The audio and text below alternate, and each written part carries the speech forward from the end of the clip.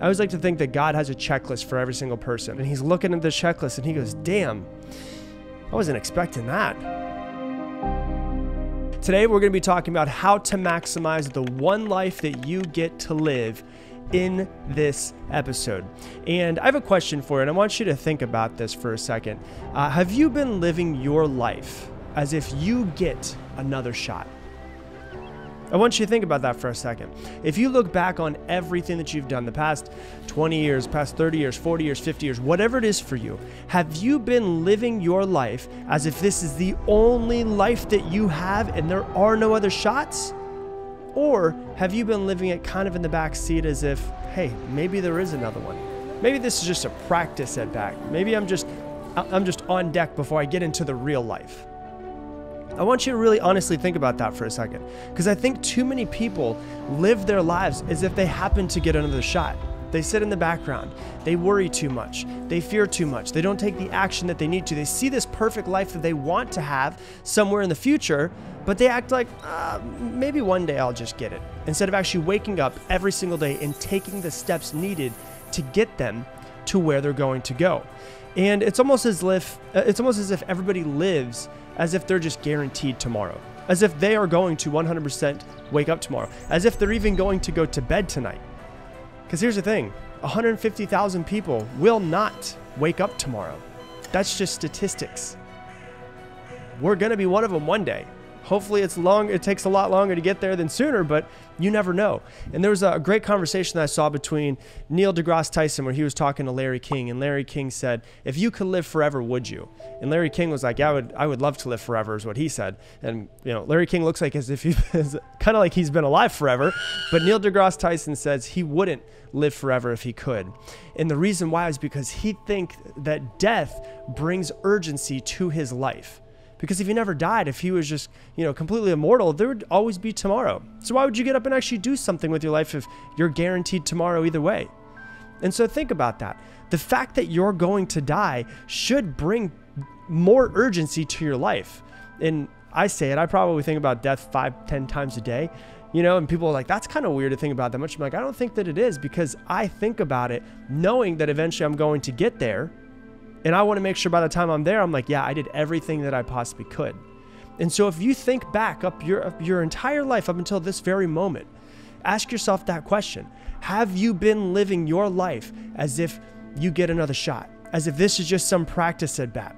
Because you might not wake up tomorrow, and I'm not trying to be morbid in any sort of way. I'm just trying to be honest and make you realize we should be thinking about this, because it should bring more urgency. It should make us want to live more of a fulfilled life. The worst thing, they always say that the only thing worse than the pain of hard work is the pain of regret. The only thing that I'm truly afraid of is getting to my deathbed and being like, I could have done more. I could have done more for myself, for people around me, for the world. Could have made more impact, but I was too worried about what people would think about me. I was too lazy most of the days. I was too busy scrolling through Instagram. I was too busy scrolling through Facebook and thinking about all the things that I could have done but never did because I was too caught up doing other things or thinking about other things. And I want you to think about this. If you knew that today, if I told you right now, today was your last day, what would you have missed out on? If today was your last day, if you literally had that message, you knew that today was your absolute last day, what would you have missed out on? What chances didn't you take? What places didn't you travel to? What people's lives didn't you impact? Who did you not donate to or volunteer to that you always wanted to? What were you not able to give your loved one that you've always wanted to give them? Think about that for a second. If you found out that today was your very last day, what would you have missed out on in your life? What would you regret that you could have done but you didn't do? And here's the thing, think about it this way. If you were to rate on a scale of 1 to 10, 10 being like absolutely terrible, the worst ever, 10 being the best that's ever lived, the best life that anyone's ever lived, on a scale of 1 to 10, what would you rate your life and how much you've gotten out of your life and all of the things that you've done for yourself, for other people? What would you rate yourself 1 to 10 up until this very moment of your life? What would it be?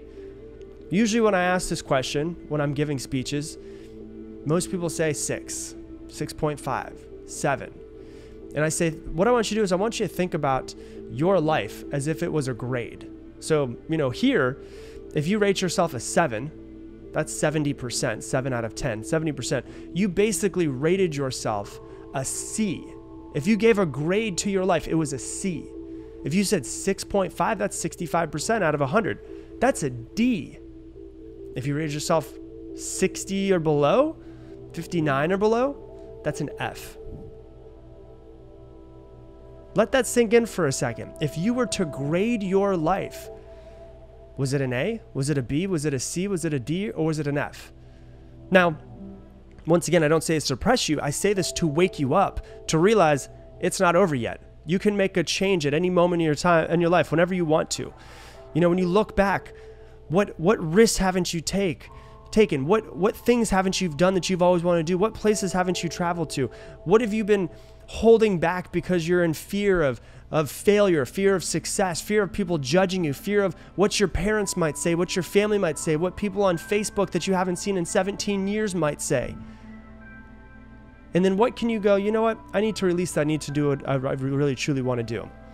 Have you been too worried about what other people think of you? Have you been too worried about what could possibly happen to you for you to step out into the unknown? Hey, if you're enjoying this video, do me a favor and hit that like button down below. It helps with the YouTube algorithm so that more people can see this message, because it helps us get it out organically. So hit that like button, and I appreciate you. I always think about it this way, and it doesn't matter whether you believe in heaven, hell, God, no God, whatever it is, just go along with me on this journey. I always like to think that God has a checklist for every single person, and that checklist is like the absolute best that person could do, like the best life. And as you're going through, he's either checking them off as he's watching your life, he's checking them, oh, you missed that one. Nope, that one's not there. You missed that one. Oh, no big deal. All right, that one you got a checklist. You have this checklist of everything. If you were to check off every single box, that is the life most fully lived, like the most fully lived life that you personally could possibly have. And everybody has a different checklist. It's all based on, okay, you were born into this. This is the life that you're going to have. These are the parents that you're going to have. These are the struggles that you're going to have. And this is the life that you're going to have. And you have individual checklists. And my job is that if this whole thing called heaven exists and I go to it one day, that I'm sitting there with God and he's looking at the checklist and he goes, damn, I wasn't expecting that. You pretty much checked off everything. You even flips it over on the back and goes, man, you've even got some stuff checked off that I didn't even think you were going to check off. Like, that is my goal. And that's the thing that I'm trying to work for, because in my mind, I have like this perfect vision of what I could possibly be, right? Like this person, this best version of me. And I want you to think of that as well. Like, what does the best version of you look like? The best version of your life, of everything. Like, if you were not afraid of anything, if you were fully going into it, if you were not held back mentally, physically, emotionally, any of those things, if there was the perfect version of you, and that perfect version of you went through and lived your life, what could that life possibly look like? Right? And the whole thing is, I like to think of that perfect version of me. And when we die, we get to see that version of ourselves and what we could have been, the things that we could have done, all of the chances we could have taken, the place we could have traveled to, the lives we could have impacted, the businesses we could have built, the money we could have made, the fun we could have had, the laughs we could have had, and all of that's the perfect version. When you die, you get to look at this person. You get to see what you could have been. My goal is that when I do die and I get to see that version of me, I'm staring at my twin. We're the same person. We've done everything we possibly could. We've maximized the life that we possibly could. Once again, the only thing worse than pain of hard work is the pain of regret. It would be terrible to die, to meet that version of you and go, oh my God, I could have been that, but I was just this. I could have been that. I could have done that. I could have seen that. I could have experienced that. I could have seen it with my eyes and felt it with my hands and tasted it. And that could have been my life. But instead, I sat back and I didn't do it because I was too worried, and I was too crippled by worry. I was too crippled by fear. I was too busy thinking about other people's opinions and what other people would think of me. I was too busy worried about what would happen if I went and did this, and what that person would think of me, and would my spouse break up with me, and would my children resent me, or would my parents get pissed off if I broke off and did this and went this way. We get caught up in these mind games that don't even truly matter.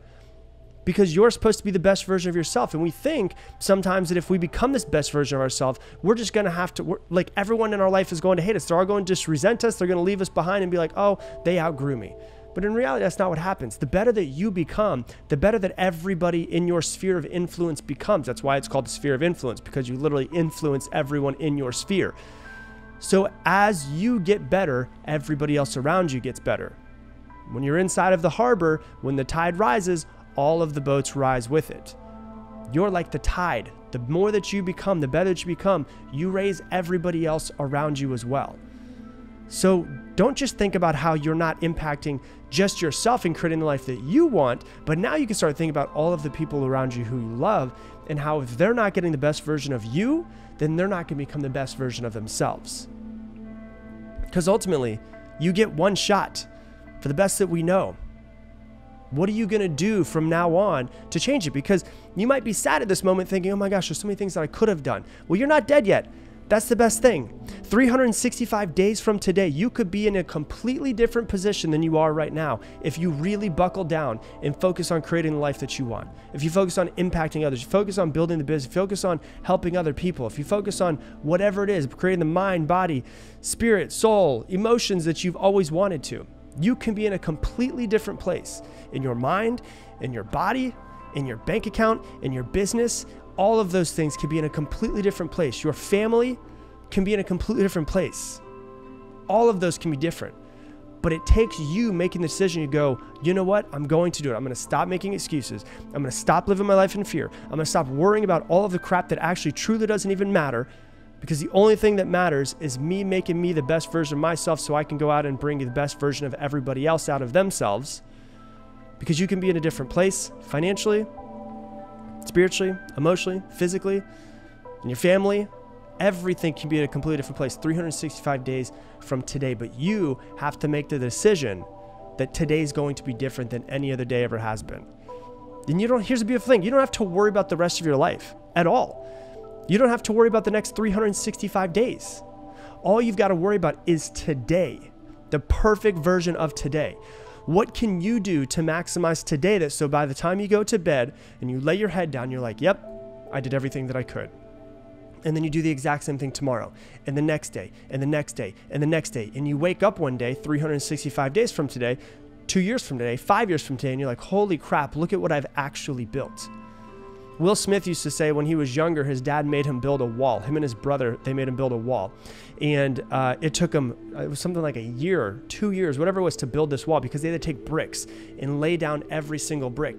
And when they first started to build this wall, him and his brother were like, this is impossible. There's no way we're going to be able to build this wall. They're like 10, 11, 12 years old. And his dad says, don't worry about the entire wall. Just worry about laying each brick as perfect as you could possibly lay a brick. And then go to the next brick and lay each brick the perfect, like the most perfect lay that you could possibly have of this brick. And do it with the next one and the next one and the next one. And eventually you have this big, beautiful wall that you've built. It might take some time, but you've built it. But you can only actually build a wall one brick at a time. Your life is the exact same thing. You can't build the entire wall, the entire life right now. The only thing you could do is lay each brick the most perfect that you possibly can each day. So you put down the brick, you lay it as perfectly as you possibly can. That's today. You go to tomorrow, you lay that brick the perfect way that you possibly can. That's tomorrow. And then you look back, and if you lay each brick, aka each day, as perfect as you possibly can, you maximize every single day. Every single day, you look back a year, 2 years, 3 years, 5 years, and you're like, wow, I just built the most perfect version of that wall, aka my life, that I possibly could, because I didn't worry about the next 365 days. I didn't worry about the rest of my life. I didn't worry about what people said about me. I didn't worry about people's opinions of me. I didn't worry about what they think. I didn't worry about success. I didn't worry about failure. All I worried about was taking each day, each brick, and getting the most out of it and laying it perfectly as I possibly could. Because if you do that, one day you'll wake up and you'll realize that you've built the perfect version of your life that you've always wanted to. Hey, thanks so much for watching this video. If you want to learn even more about mastering your mind, click right here and watch this video as well. Some parents live vicariously through their children. It could be around your body, beliefs around money, religion, to go to college, who to marry, when to marry. We're basically living somebody else's life.